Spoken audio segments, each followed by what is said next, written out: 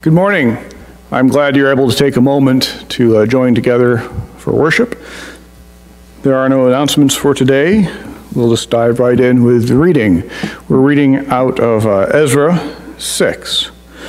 Then, according to the word sent by King Darius, Tetani, the governor of the province beyond the river, Shethar-boznai and their associates did with all diligence what King Darius had ordered.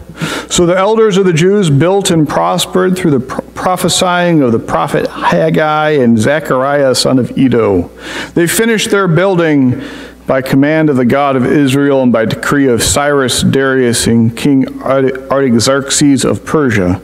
And this house was finished on the 3rd day of the month of Adar in the 6th year of the reign of King Darius. The people of Israel, the priests and the Levites, and the rest of the returned exiles celebrated the dedication of this house of God with joy. They offered at the dedication of this house of God 100 bulls, 200 rams, 400 lambs, and as a sin offering for all of Israel, 12 male goats, according to the number of the tribes of Israel. Then they set the priests in their divisions and the Levites in their courses for the service of God at Jerusalem, as it is written in the book of Moses. On the 14th day of the first month, the returned exiles kept the Passover. For both the priests and the Levites had purified themselves, all of them were clean. So they killed the Passover lamb for all the returned exiles, for their fellow priests and for themselves. It was eaten by the people of Israel who had returned from exile, and also by all who had joined them and separated themselves from the pollutions of the nations of the land to worship the Lord, the God of Israel. With joy, they celebrated the festival of unleavened bread 7 days, for the Lord had made them joyful and had turned the heart of the king of Assyria to them, so that he aided them in the work on the house of God, the God of Israel. This is the word of God for us, the people of God. Thanks be to God.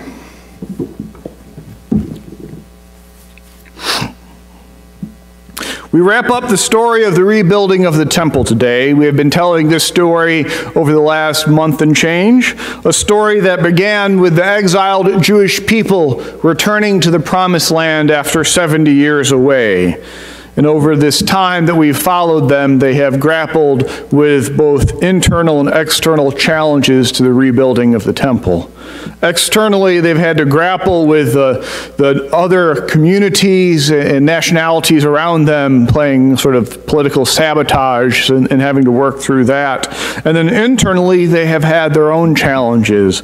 Once they had permission to get going again, their get up and go was kind of lacking, and they had the prophets Haggai and Zechariah to prod them back into action and to keep them moving.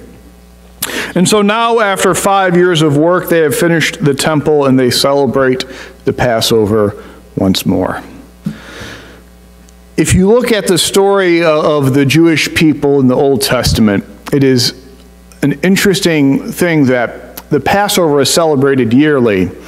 But you look at when we hear of the Bible tells us about the Passover being celebrated. It happens rather rarely, and it always happens at a moment of a national importance, a moment, sort of a turning point. All right, so you go back to the first Passover. The first Passover happens when the Hebrew people are slaves, and they pack, and they get to have this meal in faith that the next day they're going to leave, that they had gone to bed as slaves and tomorrow they're going to get up as a free people. And so that's the first Passover, this moment of importance. Right? The next time we read of the Passover, they're about to enter the promised land under the leadership of Joshua after 40 years in the wilderness. And then we don't hear of the Passover being celebrated again for centuries until we hear of it under the reign of King Hezekiah, when he's leading a major revival of leading the people back towards faithfulness and away from idolatry. And then a century later after that, King Josiah does something similar. He Josiah is leading the nation when they had lost the Bible, and they find it and they read it together and they realize what they are called to do and to be, and they celebrate the Passover as a way to recommit themselves to being God's people worshiping in God's temple in Jerusalem. And so those are the moments when we read of the Passover being celebrated in the Old Testament before this moment in Ezra. Like, it had been celebrated yearly, but it's remembering these are the big ones. These are the big Passovers that a major moment has occurred. The people were freed, or they entered the promised land, or the whole nation turns away from idolatry. And here it is, like they are turning towards worshiping God in the temple again. And so that marks it as a pretty big deal. This is a high point. Another way that this moment becomes marked as important is they trot out the title. Right? They have a title for themselves. The full title of who they are is they are the sons of Israel. Right? That's the fullness of who they understand themselves to be. And that is not a title that is used often. It is only used 2 times in Ezra. The first time is when they start rebuilding the temple, and the second time is now when they finish the temple and they start having the Passover meal. Like, they don't call themselves by that full title, the sons of Israel, otherwise, because it's not how we usually talk, right? If you think about it, like, some of us have formal titles and they don't get used very often. I have a formal title. My formal title is not pastor. The fullness of the title is I am an elder in full connection in the Missouri Conference of the United Methodist Church. And no one ever refers to me as that, right? The only time, people just call me Andy, but the only times I hear that full title, I've only heard it a few times in my life. An elder in full connection in the Missouri Conference of the United Methodist Church. I hear that title when I was ordained. I've been called by that title when I was sent to my first appointment, and then when I was sent to my second appointment, and then when I was sent here to Shelbina and Honeywell. So I've only been called by that 4 times in my life. And that kind of gets at it, right? You use the most formal title at that moment of major life-changing significance. And that's what's happened here. They are calling themselves, we are the sons of Israel. They have started worshiping at the temple that they have finally rebuilt. They are going to celebrate the Passover once more, and this is the moment that marks them. They are living back into being the sons of Israel, or as we would probably say today, the children of Israel. They are understanding themselves once more to be following in the footsteps of their patriarch Jacob, who in his struggles with God got to be renamed Struggles with God. That's his name. And Struggles with God is Israel. That's what the word means, struggles with God. And so they are once again recommitting themselves to be this people, the sons of Israel, the descendants of the people who have struggled with God in the past, and now they're recommitting themselves that they're going to get back on this path, and we're going to continue to be the people who walk with and struggle with how do we follow God. And so this is this moment when they're doing this, and this last detail I think is worth noting about it, that as they worship once more at the temple, as they celebrate the Passover, as they organize themselves into Levites and priests and have their schedule of worship, they also make a point to say this is the moment at which they invite everyone home. Right? This is the point at which they invite everyone in the surrounding area who wants to separate themselves out from how far they had strayed, and it becomes a homecoming of sorts. Right? This is when everyone can come home who has their family has strayed away, while most of the Jewish people had gone into exile. If anyone had stayed behind, now you can come home too. If this event was happening today, at this moment, as the Passover was being celebrated, as the temple was finished, this is when you'd expect the fireworks to go off and the band to play.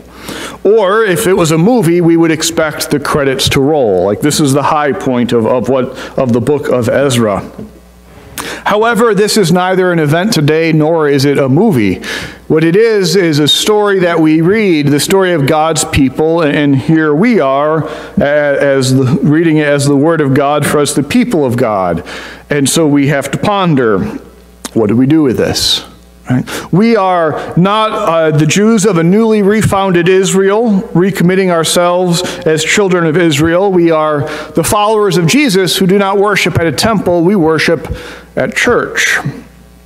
And so what is the parallel to this? Right? How do we understand this to guide our lives today? Right? If the pattern, what happened then was that the Torah, which is the 5 books of Moses, right? The first 5 books of the Old Testament, if the Torah laid out what the people were supposed to have done, what they were called to have done, and then the Jewish people fall into idolatry, and then coming back to the Passover, coming back to worship at the temple is how they recommit themselves to living as God's people and bringing those who have strayed back home, right? If that's the what has just happened in very broad strokes, right? Torah had laid out, here's what you should do, they didn't do it, and here's how they move forward from there, right? The parallel in the New Testament would be that the Gospels lay out what we're called to do as followers of Jesus, and then there's what happens, and it's the letters of Paul that lay out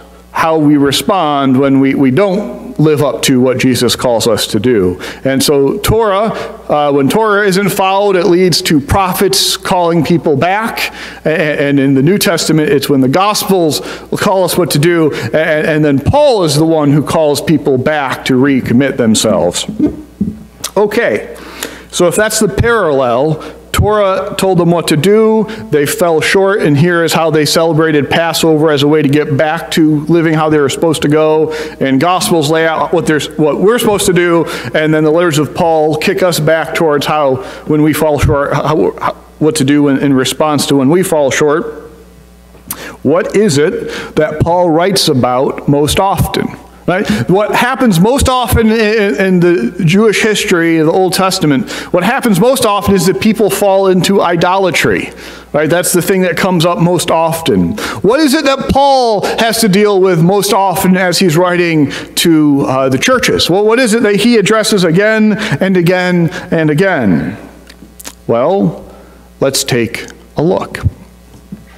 In 1 Corinthians, Paul writes to the church and he asks them, please stop being divided by who you like more as a leader in the church. Please stop bringing your disagreements to court. Don't sue each other. Settle them in-house. And can you please stop arguing about what's appropriate to eat? If you're going to bring food to the potluck, right, if you're going to bring food to the common meal of all the Christians gathered together, if some of you want to bring meat, that's fine, but if by bringing meat you cause other people a problem, don't. And just get over it. Stop arguing about it, right? In 2 Corinthians, he writes again to this church. He tells them that they are called as followers of Jesus to take up a ministry of reconciliation, to be ambassadors and diplomats on behalf of Jesus. In Galatians, he writes to that church and asks them to stop arguing about what the gospel is, that he had already told them the gospel. Stop arguing amongst yourselves about it. In Ephesians, he writes to that church at Ephesus, don't forget that you are one in Christ, who made it so that there is no such thing as a stranger, only people that Jesus loves that you haven't met yet. Bear with each other with humility and gentleness, especially in your family life. Right? Stop bickering amongst yourselves and your families. In Philippians, he writes, do nothing out of selfishness, but be of one mind, and that will make my joy complete, which implies that they're not of one mind, and his joy is not complete. And we know that's the case because then at the end of the book of Philippians, he writes to 2 ladies, Euodia and Syntyche, and he asks, can you please work out your differences? And then he calls a third person, Syzygus, and says, now Syzygus, can you please help these 2 folks work it out, remembering that their names are written in the book of life? Right?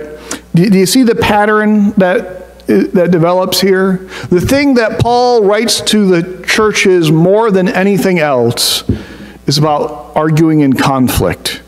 It's about whether they are committed to making peace and resolving debates and disputes and disagreements amongst themselves or not. Right? Paul goes so far as to send a letter with a runaway slave, Onesimus. And he writes this letter when Onesimus goes back to his master, Philemon, and says to Philemon, the master, now your slave, Onesimus, is a brother in Christ. Treat him like family. I hope you can work it out and there not be a disagreement about this, right? Paul is pretty blunt. And we could go through the rest of the Pauline letters, but I think you see what's going on there, what's going on in this. The challenge in the days of the Old Testament, when it got bad, it was bad because the Jewish people fell into idolatry, and then they were called back to faithfulness by the kings and the prophets who did so by bringing them together and recommitting and celebrating the Passover. Like that's the trend that we see come to its fulfillment at this point in the book of Ezra. In the days of the New Testament church, the parallel thing that's happening is when it got bad because Christians fell into division and dispute. And they were called back to unity by Paul, and they were called to do so by practicing forgiveness and reconciliation at the communion table. The detail that really helped me hold this together and helped me start seeing that this is where to go was the way that even back in the Old Testament moments, it tells us that when they celebrated the Passover, they were bringing people who had strayed back together, sort of a precursor to what we're seeing with Paul, right? All who are strayed are welcome to come home, come back to the table, and let's eat. All right, this is what Paul is working towards in the churches that he serves. Come back together, be reconciled, let's eat. I don't think that I invite us to celebrate Passover then as a response to potential idolatry on our part. I don't think that's what we learn from the story of Ezra. I don't think that's how Ezra forms how we live. Instead, the way I think the story of Ezra forms our lives is I think it makes sense for us to ponder then our roles as diplomats and as ambassadors, right? Because the challenge then was idolatry. The challenge now seems to be, as Paul lays out, division that happens. And so our call is to respond as diplomats and as ambassadors who willingly engage in what divides us so that we can listen and understand and serve. By the grace of God, that we might be able to bring together and bring back home those who have strayed. Amen.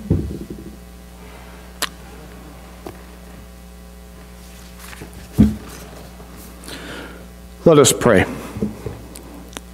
Lord, please bless us who gather this day that we might be able to overcome anything that divides and seek to follow you as a united church.